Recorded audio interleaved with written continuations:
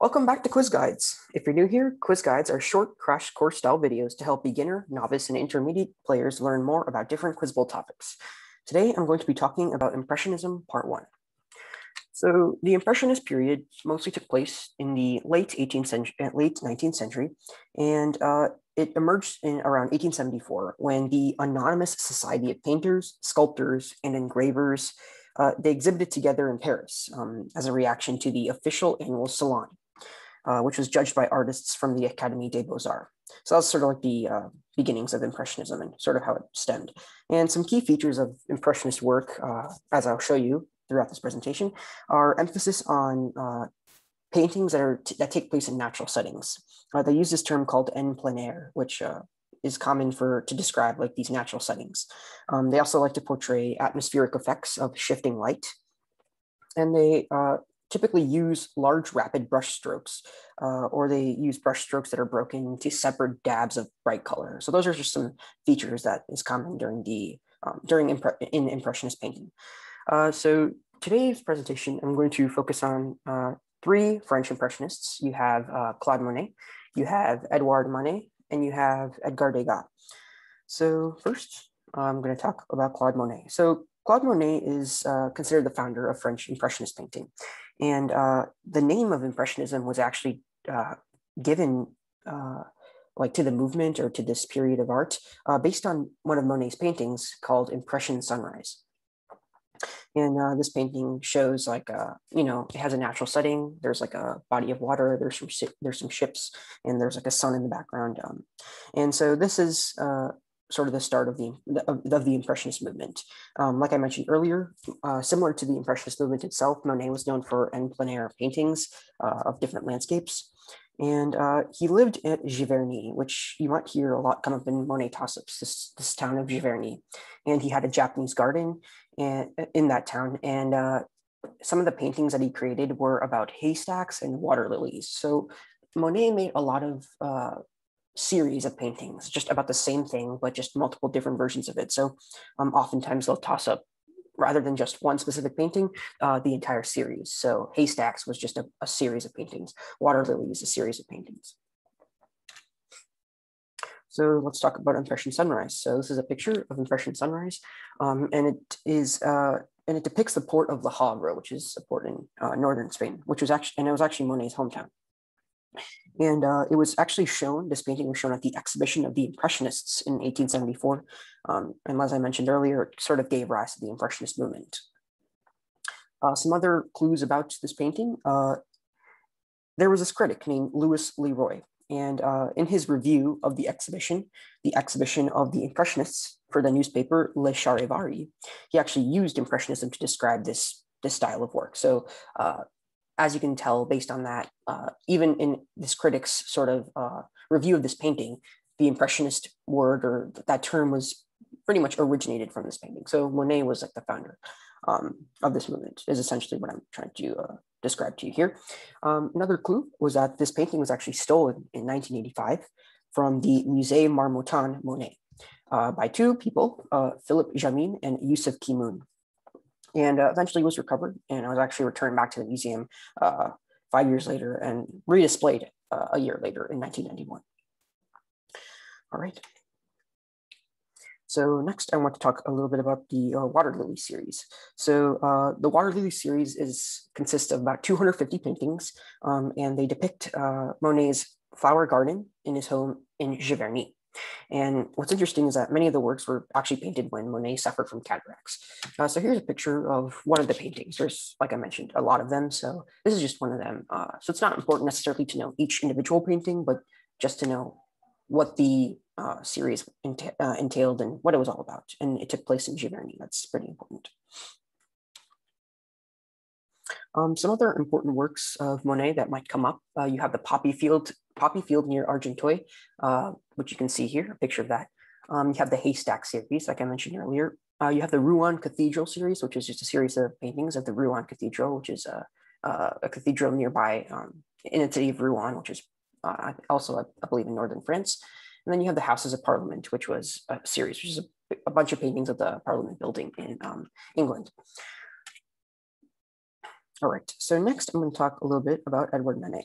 So Manet is interesting because he was sort of a transitionist. So he basically, his style of art acted as a transition from realism to Impressionism. So although he wasn't directly the founder of Impressionism, oftentimes he's sort of like the bridge between that previous period of art, realism, and the period of art that was common during that late 19th century period.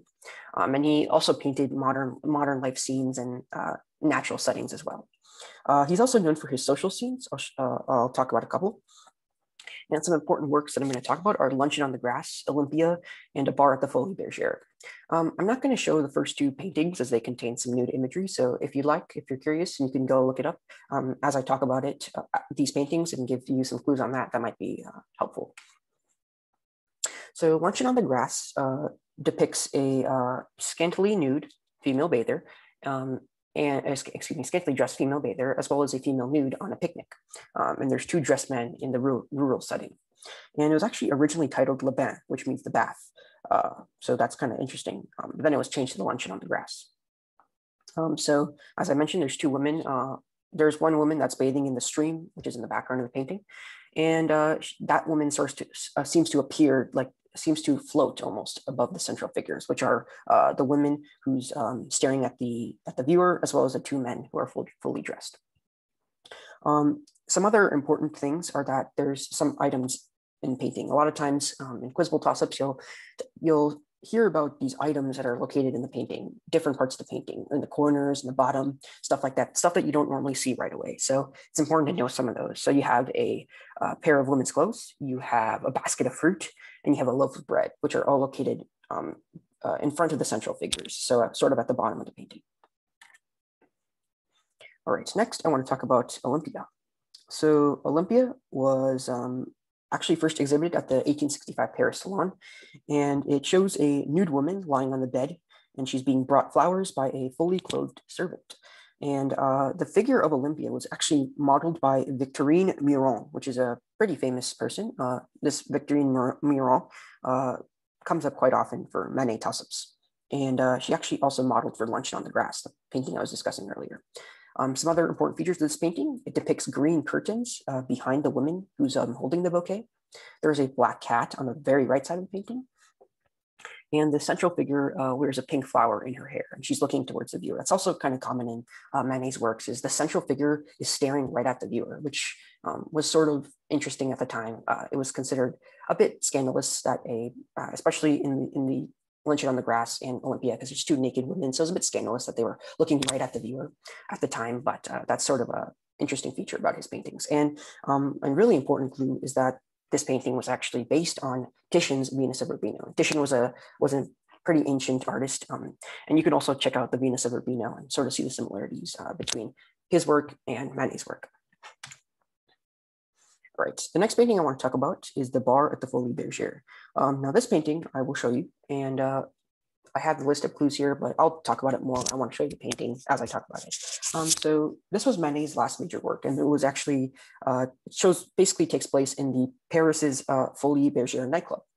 And the central figure is standing in front of a mirror, which you can tell by like the reflection. But it's interesting because the mirror is not actually like right behind her. It's like at an angle. So this painting has always been kind of a mystery of where the mirror is, because it's kind of hard to tell based on where the lady is reflecting and where the guy is standing in the very far right. So it's kind of hard to tell, but that's sort of been, debated for a long time, is how accurate the painting's perspective was. But another thing was that there was a 2000 there was a photograph of a staged reconstruction by Malcolm Park of this painting that reproduced Manet's perspective. So the woman at the bar is a real person, and her name was Suzanne, and she worked at this nightclub in like the early 1880s. And so what's interesting actually is the dish of oranges that you see in the foreground in the bottom right, that's actually meant to identify the barmaid as a prostitute. So even though she may not appear as such initially when you see this painting, that is what the indication is. Some other important details in this painting are a pair of green feet in the upper left-hand corner. If you see right there, pair of great feet, and they actually belong to a trapeze artist who's performing above the restaurant's patrons. And that's a pretty important clue because, you know, you really don't initially see that or pay attention to that. So that's a pretty big clue for both Manet and this painting. This painting won't be tossed up nearly as much, but oftentimes in Manet toss-ups, it'll talk about this painting in the first few lines, and that might be a clue. Like in this painting, a pair of great feet appears in the top left, which belong to a trapeze artist, for example. Some other things that are important is that there's some beer bottles at the bottom left of the painting, and that's actually a brand called Bass Pale Ale or Bass Beer. And what's interesting about this beer is that it was the first like commercially sourced product to be shown in like a painting, which is interesting. There's also a bottle of absinthe in the bottom right. All right, let's move on to Edgar Degas. All right, so Edgar Degas was another French artist, and he was also considered like a co-founder of Impressionism, although he wasn't nearly as known for it. He's not nearly known as given the founding role as Monet is. Excuse me. But in his paintings, he's known for depicting dancers, which is sort of like a main thing about Degas, his depiction of dancers, as well as racehorses and female nudes. So one of his major paintings is The Dance Class, and it's first of his ballet pictures, and it depicts a dancing class at the Paris Opera. And the dancer in the center is Josephine Gosselin, and here's a picture of that. You might have seen this before in classrooms or something like that. Then there's another, this is not a painting, this is actually sculpture, but it's called The Little Dancer of 14 Years, and this was made of a young student of the Paris Opera Ballet Dance School, and that was a Belgian girl named Marie van Gotham. And in this sculpture, the figure is dressed in a real bodice, tutu, ballet slippers, and they actually have a wig of real hair, which is kind of interesting. This sculpture was actually reproduced. There were 28 bronze copies made of the sculpture after Degas died. Right, and here's a picture of that.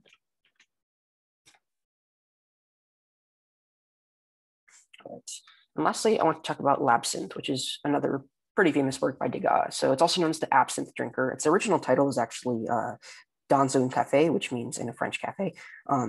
And the work basically shows two figures, a woman and a man, who are sitting in the center, and the man is looking to the right, and the woman is dressed a bit more formally, and she's wearing a hat. She's basically staring downward. And a glass of the title, greenish liquid, absinthe, is on the table in front of her. And the scene basically represents the increasing social isolation that occurred in Paris during its rapid growth around the same time that the Impressionist movement was around. And another important thing is that the models used in this painting were Ellen Andre and Marceline Desboutin. So, and here is a picture of L'Absinthe.